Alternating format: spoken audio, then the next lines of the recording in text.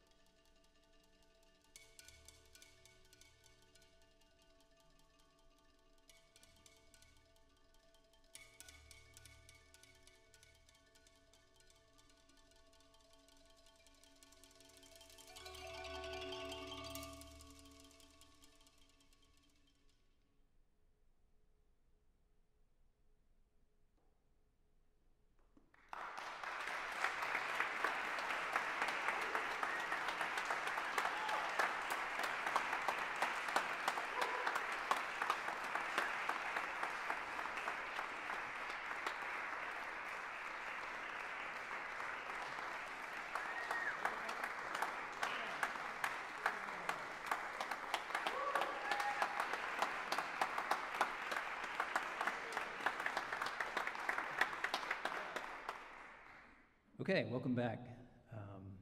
I think that was probably sub 8 minutes, if anybody was clocking me. So, smooth transition to second half of the show, 3 more pieces. Also want to say hello to the probable tens of people around the globe watching on the live stream. But if you are one of them, thank you for tuning in and checking in. It is a nice aspect of one of the things that we've taken away from this time, that we do have the ability to actually share this music with more people in more ways now. So as much as we enjoy being here live for you, we also enjoy having the possibility of reaching those who can't be here, especially families of our students who perhaps live farther away. Our guest composer, Iván Treviño. I first met, I believe, Iván, if memory serves me correct, only when he came to replace me for a sabbatical leave in what I believe was 2015. I think we determined that earlier today. And Iván lives down in Austin, and of course I knew about him from reputation, and everybody said, "Oh, Iván's so great, Iván's so great." And, you know, anytime we hear that about someone, we think, well, they can't be that great. But turns out Iván is, and has continued to be. He really is one of the, for me, bright spots, certainly in the percussion world, but I think just in life as well. He exudes joy. You can hear that in his music, but you can also detect that just from an initial conversation with him. So our students back in that year when he took over for me for a semester had the great pleasure of studying with him for a full semester. And then he stayed around for a little bit and taught here adjunct, which we really enjoyed as well. But because he lives in Austin, that was a tough commute. And happy to report that here just recently he has been appointed to the full-time faculty of UT Austin and is now serving there in that capacity, which is really, really great for him and is really great for the UT Austin studio. So we're going to bring Iván out with the first quartet that will play his piece, Space Junk. Iván will be narrating for that, and he's going to say a few words about a few things before they play.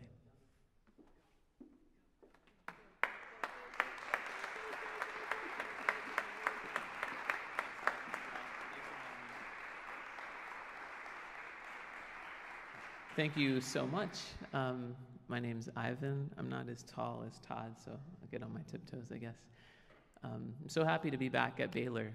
I think this was really my first sort of experience teaching at the collegiate level, and I learned so much here. I learned so much about what teaching means to me. I learned so much from Todd, from Dr. Meehan, about how to sort of run and organize a program and to do it in a thoughtful and meaningful way. So my time here was really special, and it's so nice to be back. This next piece that we are going to perform for you is called Space Junk, and it's based off of a children's story that I wrote a few years ago. And it's so funny sort of seeing a lot of old friends here, all of us with children now. And I know Dr. Meehan and I were reminiscing and sort of talking about raising our children and the different sort of stages that they go through. But the stage that I'm in right now is reading bedtime stories to my 4-year-old son, Henry, and 18-month-old Oscar. And they asked me, or at least Henry does, to tell them Space Junk again. They love this story, and I feel kind of weird about telling them a story that I wrote, but I think it's kind of cool to do so. And obviously Henry and Oscar are not here. They're in Austin, and they're asleep. So you're going to be Henry and Oscar tonight. And I'm going to actually just tell you the story, and then we'll do it with music that I've created to accompany the story. So this is Space Junk. The stars are jumping tonight. Their smiles are big and bright and light up the sky. But in one corner of the sky, there is one little star who is stuck. She is not jumping or smiling or shining. She is alone by herself, away from the other stars, and she can't move. She is covered in space junk. The other stars have made a mess, and their space junk has covered up the little star, floating her far away from everyone else. But she is a smart little star. She jumps, shakes, and wiggles her way out of the space junk. And instead of leaving it to float back into space, she decides to do something else instead. She starts to make things with her space junk, like cool clothes and bright jewelry, and even musical instruments. She releases her creations into the sky and watches them float towards the other stars. They try on her cool clothes and her bright jewelry and start to make beautiful music with her instruments. The other stars realize how special their space junk can be and how special their little star can be too. The little star is happy now. She floats back home, jumping and smiling and shining and singing too. Now with music.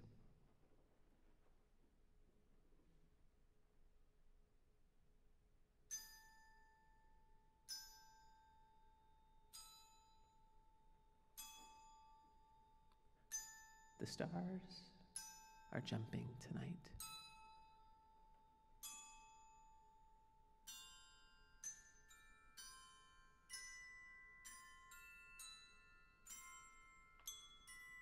Their smiles are big and bright and light up the sky.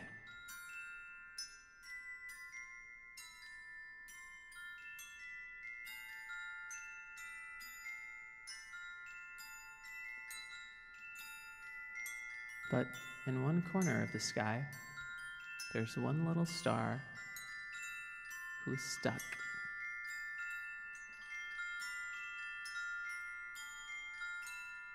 She is not jumping or smiling or shining.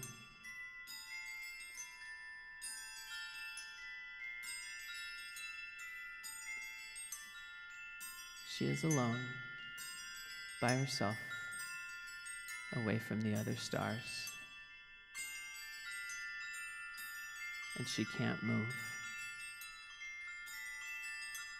She is covered in space junk. The other stars have made a mess, and their space junk has covered up the little star, floating her far away from everyone else.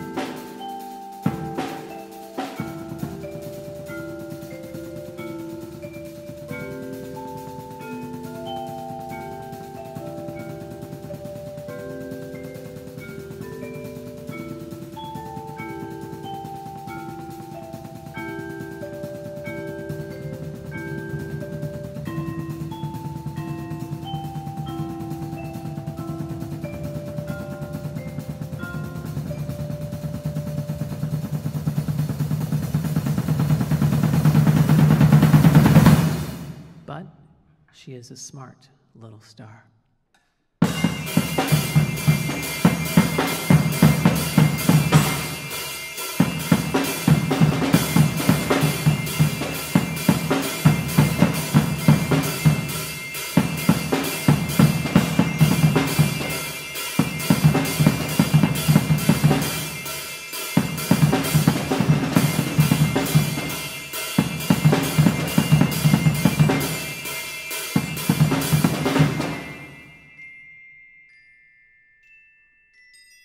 She jumps, shakes, and wiggles her way out of the space junk.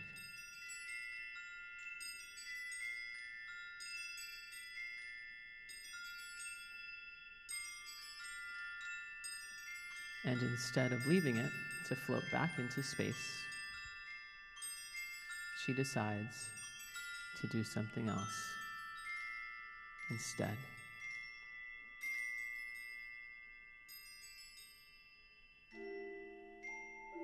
She starts to make things with her space junk.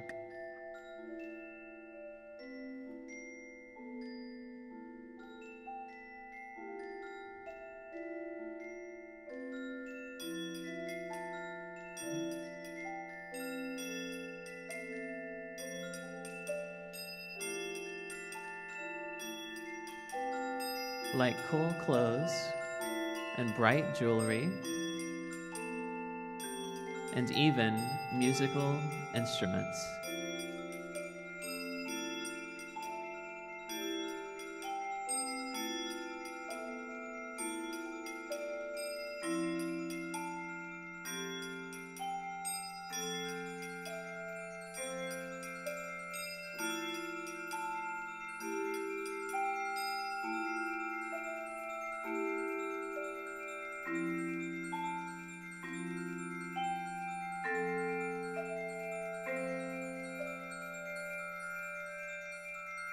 She releases her creations into the sky and watches them float towards the other stars. They try on her cool clothes and her bright jewelry,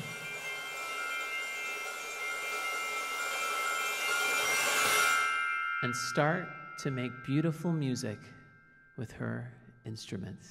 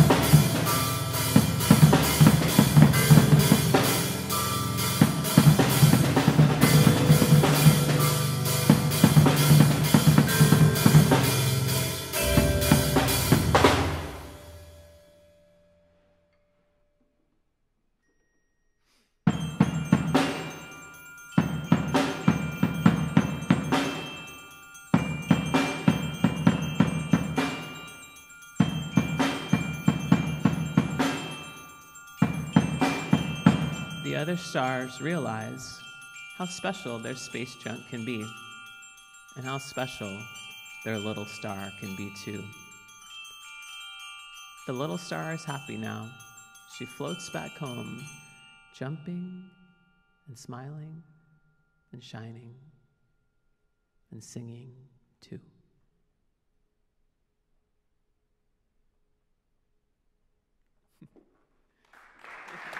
Good job, y'all. That was awesome. Thank you. Can you bow with me? Okay.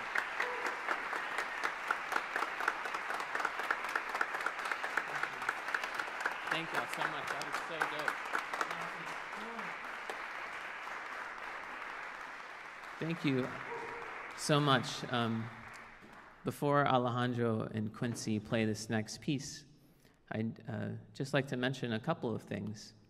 One, Space Junk was commissioned by a group of former Baylor students that were actually here when I was teaching here, called Baylor Percussion, and they helped create and fund and premiere that work, and that means a lot to me, and one of them is here. Ricky Bracamontes, can you just wave at everybody?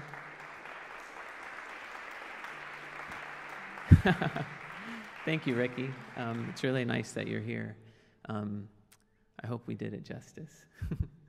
I got the thumbs up, that's good. So this next piece is a little unusual, I think. And one of the reasons for that is it's actually played on guitar. And I'm not quite sure if it's a percussion piece played on guitar or a guitar piece played by two percussionists. But whatever it is, I think that something that is meaningful to me is the idea of multi-instrumentalism. A lot of my favorite musicians play a lot of different instruments. If you saw the documentary Summer of Soul, you saw Stevie Wonder playing drum set in addition to keys. Dave Grohl is another person that comes to mind. And that idea of being able to play a lot of different instruments was sort of normal for me. I grew up playing in my dad's funny, sort of strange mix of genre, gospel, Tejano, country western band. And writing music and playing all of the different instruments was just sort of a thing that everybody did. So I thought it would be great to introduce that idea to the percussion world and perhaps have percussionists who don't typically play guitar sort of learn about it and learn it through the lens of the percussion stuff that we do. So the piece is called Seesaw, and it's notated in tablature, which is sort of a common way that guitar music is notated. And a lot of times for sort of more novice guitar players, I guess, but that notation is very accessible. And this particular piece is tuned almost like a cello, so notating it in standard notation would be sort of difficult to decipher. So tablature actually made a lot of sense for me to write this next piece. So without further ado, Quincy and Alejandro, here's Seesaw.